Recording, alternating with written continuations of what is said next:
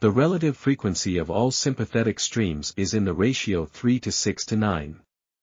Those whose relative frequencies are 3:9 are mutually attractive, while those having the relation of 6:9 are mutually repellent. In considering the operation of my engine, the visitor, in order to have even an approximate conception of its modus operandi, must discard all thought of engines that are operated upon the principle of pressure and exhaustion, by the expansion of steam or other analogous gas which impinges upon an abutment, such as the piston of a steam engine.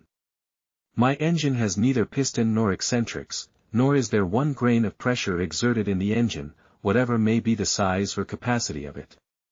My system, in every part and detail, both in the developing of my power and in every branch of its utilization, is based and founded on sympathetic vibration.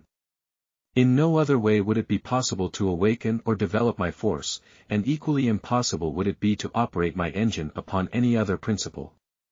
All that remains to be done is to secure a uniform speed under different velocities and control reversions. That I shall accomplish this is absolutely certain.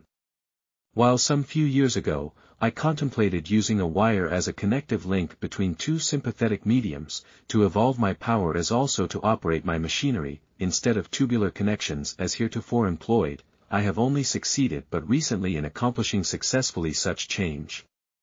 This, however, is the true system, and henceforth all my operations will be conducted in this manner, that is to say, my power will be generated, my engines run, my cannon operated, through a wire.